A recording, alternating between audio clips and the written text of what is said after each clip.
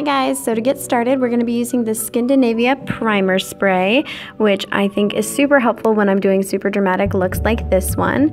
And I'm going to be moisturizing my face with a sensitive lotion. Also, my hair, I have it braided and I sprayed some sea salt spray in it to get the waves that I'm going to be having at the end. Lucky for me, my hair is super long. For my foundation, I'm going to be using the Makeup Forever Ultra HD Stick Foundation in R230, and I'm just going to be blending that all over my face with the Morphe M439 brush. I put in one contact, and these are from Divine Eye Kandi, and I'm going to be priming my eyes like usual with the Urban Decay concealer, just like I always do.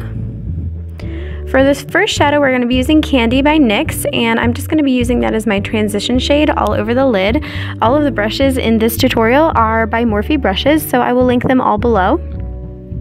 And the second one we're going to be using is called Poolside. They're very similar, but I feel like they have different undertones to them. One is more like a white pale undertone, and the other one does have more of a blue undertone. So as you can see, I'm sweeping this all over the crease and onto the inner corner. For our next one, we're going to be using Turnt Up. I think that's like the funniest name for an eyeshadow ever. And I'm going to be focusing this one primarily on the outer corner. We really want to give our eyes a lot of depth. And another one is Electroshock, which I think is super pretty. It's almost kind of purpley, which adds a little bit more depth to this look rather than keep it all super blue.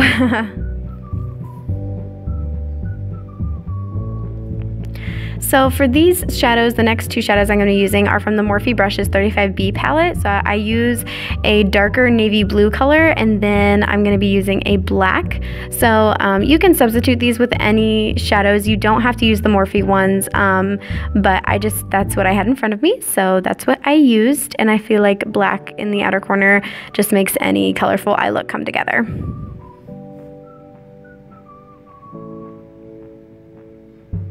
Okay, so for the very inner corner, I'm using more of a green teal shade, and this one is called Dare by NYX, and I bring that down to kind of contour the sides of my nose almost, and I'm going to use that later after I've gone in with all the concealers and everything as well, but I really want to bring that to the inner corner.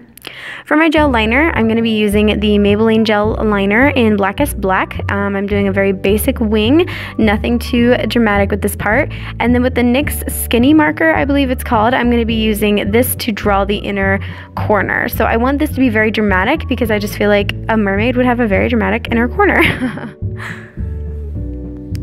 So I'm setting my face with the RCMA No Color powder. I'm just pressing that in all over my face since I'm going to be going in with a bunch of other colors and things. I'm not trying super hard here.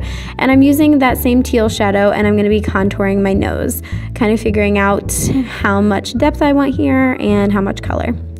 For the lid, I'm using the Makeup Geek Foiled Eyeshadow in Pegasus, and I dampened my brush with some Makeup Forever Mist and Fix and just applied that over top of the lid. For our scar, as you can see, I'm only wearing the one contact because I'm giving her some kind of scar. I feel like a mermaid queen type person would have not made it to where she is today without having a couple of scars from the fisherman. So I'm using a ultra matte lipstick and then some Ridged Collodian over top of it, and that's what's going to give it that deep scar effect. For our brows, I wanted to use the Sparkle Green Jumbo Pencil by NYX. I feel like this is a really good pencil for your brows. I know that sounds ridiculous, but if you're going to be doing a crazy color, then these pencils deliver a lot of pigment. So I'm just going to be going in that outer tail and darkening that with the dark green shade from the Morphe 35B. So this is a swimsuit cover-up that I got literally at like Goodwill for $2. And I'm just going to be using all of those dark blue shades to be giving myself some scales. So I kind of tested that out, and then I decided that I wanted to go in with the gold shade in the middle because she's like a queen. She deserves to have some gold on her.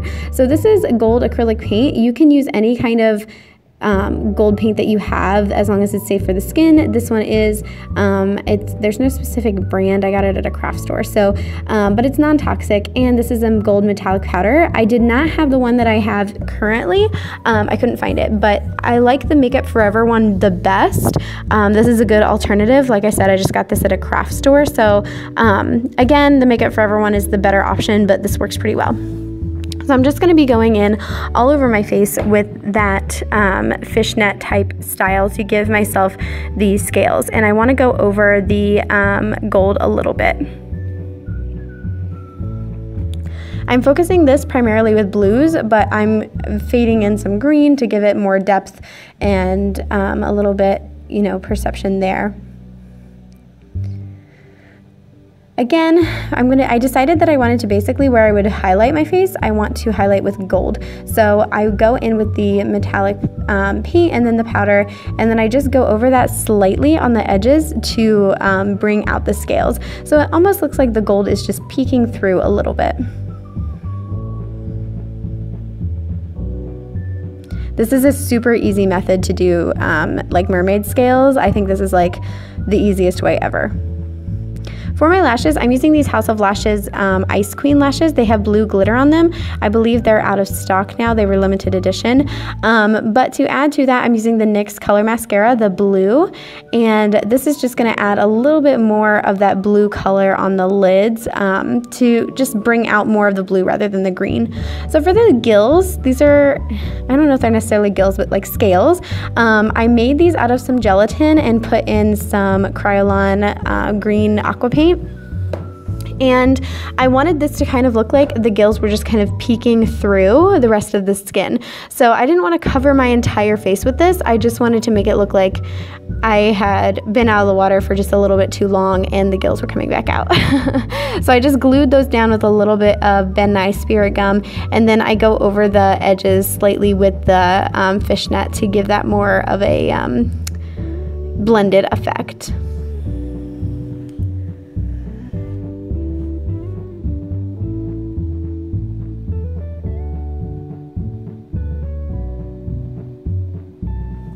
Okay, so to go over those, I'm using the NYX Macaron Lippie in Blue Velvet, and I'm just kind of defining those scales a little bit, just the edges of them, and then I'm going to blend that out. Also because I felt like they were a little bit too green compared to how blue the rest of my face was. So just blend that out a little bit and then go in with the shadow and do the scales on the edges, and that will make it seem more blended. So I'm just going to go over my entire face now with all of the fishnet to get the scales as much as I want them. I didn't want to go too overboard because I do want this to look like I'm still partially human. So like there are some spots that don't have the scales on them just because I didn't want it to go super intense.